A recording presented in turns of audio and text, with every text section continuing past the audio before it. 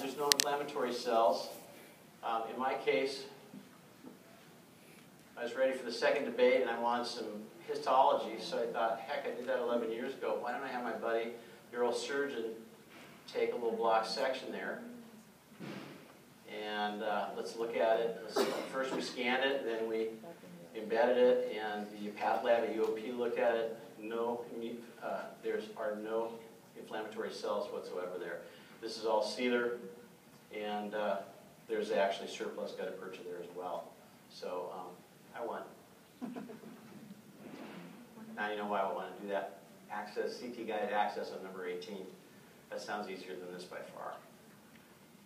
Okay, I'm going to leave you with some eye candy here. I love this part. This is how